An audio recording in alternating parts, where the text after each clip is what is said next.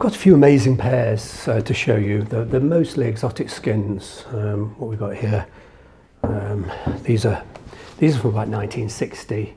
They're in beautiful, really quite stunning original condition, and they're ready for a bit of a moisturising. I have moisturised them in the past. I've worn them once or twice, but I've never really got around to wearing them regular. But they are ready for quite a moisturising, even though they've got a lovely sort of glossy, sort of very beautiful surface. I'm just going to use a little bit of solvent just to clear away any glaze and go through the moisturising process. Now this is an identical pair by the same maker, but they're in black, and I've never moisturised these and I've never worn them, so they're going to take a lot more effort. Of the two, the black are slightly more refined. If I get they've got a slightly slimmer toe. This brown one's a bit more bulbous, and that one's the black one is just a little bit slimmer. Yeah, that's got quite a bulbous toe to it. And then this one's just a little slimmer. These are made to order about 1960 by FootJoy, both Alligator. To be honest, I was going to sell both pairs, and now I've sort of come to preparing them for sale. I don't know if I can part with these because they fit me so well. But a pair that I'm definitely going to sell are these.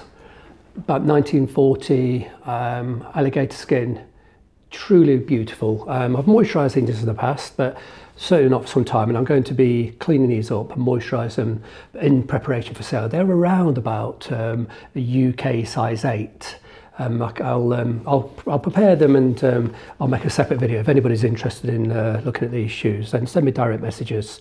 But these do not fit me. Beautiful there they are. They don't fit me, but they've got all the original soles, heels. This will all be moisturised. I'll really go through, spend hours and hours getting the skins completely perfect, very much like I did on the previous series of videos. Where are they? In fact, they're still here. If you saw the previous videos of me moisturising these lizard skins, I'll do the same. And then I'm going to part with these. They don't fit me. I can't make them fit me. So yeah, I'll definitely sell those. But now that I've actually got these in front of me, and I'm looking at cleaning them up, I was going to sell them, but I don't think I could bring myself to do it, but we shall see. Somebody might persuade me. They have like a spade sole as well, which is more of a 1930s thing, but these are not 1930s, they're 1960 or thereabouts. And I also got something else which is really, really special, and these are going to get sold. These are, they're looking a bit sorry for themselves, but these are button boots from about 1910, but they're actually very supple. And this is how the boots came to me, all black, and the polish is all crunchy, but the skin below the polish is actually really quite good. I've spent several hours stripping the polish off this one, and bizarrely the skin underneath is green, which was quite a surprise, didn't expect that, but dissolving away the old polish, and there's very little cracking. So I'm going to be stripping the other boot. It'll take hours, probably 8 to 10 hours to strip the polish off.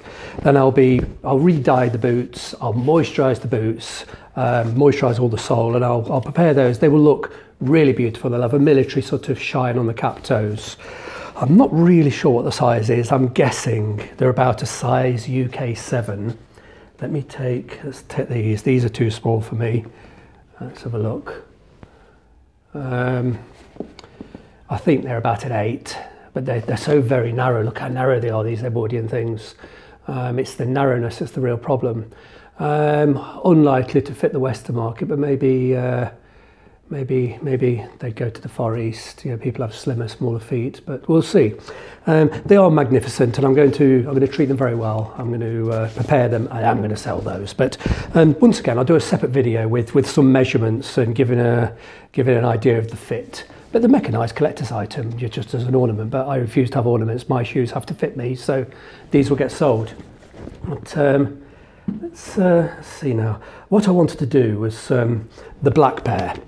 Which I said I was going to sell, but I don't think I'm going to be able to bring myself to do. They've not been moisturised in years, and I've had the shoe trees in them nice and tight. And I just want to sort of see what's on the surface. I'm going to use a little bit of alcohol and start stripping the surface, and we'll see what comes off on the cotton wool. There doesn't look like there's much on there, to be honest with you. Sometimes old shoes, old exotics are covered in polish, which shouldn't be there. I've discussed that in previous videos. Why not to use polish? And let me just get a bit of cotton wool. And I've got a huge container of alcohol here, isopropyl alcohol. A little bit awkward to use such a big container, but I've not decanted it into anything smaller for this video. So let's just, oops, spilt it all down my leg and all down the floor, never mind. So just gonna, let's have a look, just wipe it over quite heavily. Actually, there's not really anything coming off on the cotton wool, but I'll treat them very, very liberally with this. Not really anything on the surface. It seems to me like they've got some kind of a clear or neutral moisturiser on them, but I don't know what it is. I need it all off so that actually, when that skin's wet, it looks absolutely beautiful. It's got such a glitz, and fully moisturised, yeah, that's really rather what they'll look like. They'll look quite wet and slippy. They're not that dry, and they're in very good condition, and they do fit me. I've just never got round to doing this before, and because I've not been wearing them, I was thinking, no, I'll sell those. But the simple truth is, once these are moisturised and buffed properly, I don't think I'm going to be able to bring myself to do it, but we shall see. I might be able to bite the bullet. I do want to buy myself another car, and I'm always reluctant to spend any cash reserves on such things as cars, and I will not borrow. But if I sell a few pairs of shoes, that might go towards buying another car. Who knows? I'm strange how I acquire things. I never ever put myself in the position of borrowing money. And as I say to you, I don't like to be spending cash reserves on things like cars. So I have been selling a few pairs of shoes recently, and if I'm absolutely honest, I'm saving the money from the sale of the various pairs that have gone towards buying a car.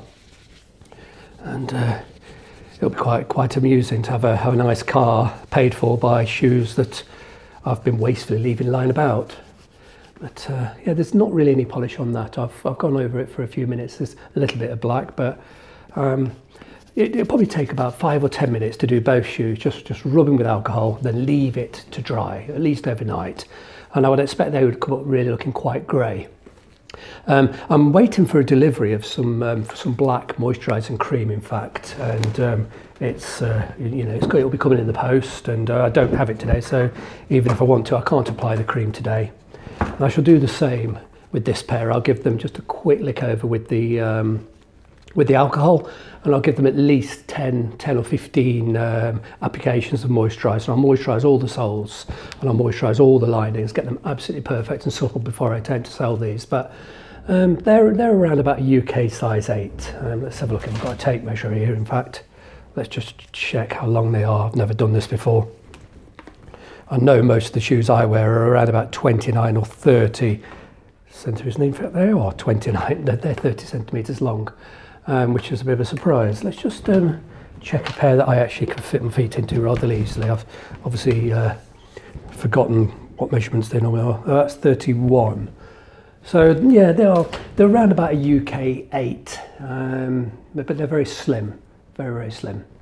But I'm just going to cut it here because I'm starting to waffle on now, and I just wanted to sort of show you what I'm up to over the next couple of days. I'm going to be, it'll take a long time to clean these up, and they are definitely going to get sold. And it won't take too long to. These will be easy. They're already well moisturised. 2 or 3 minutes with the alcohol, and 1 or 2 applications over a couple of days with the moisturiser, and they will buff up beautifully. The black pair, because I've never done those before, that will take 2 or 3 weeks of moisturiser on top of moisturiser on top of moisturiser, just like I demonstrated in the videos with the lizard skins. So yeah, actually I'm looking forward to seeing those cleaned up well. They'll come up beautifully. They'll look quite new, and I think I'll struggle to sell those. I don't think they'll end up for sale, but thank you for watching this, and I'll be posting more soon.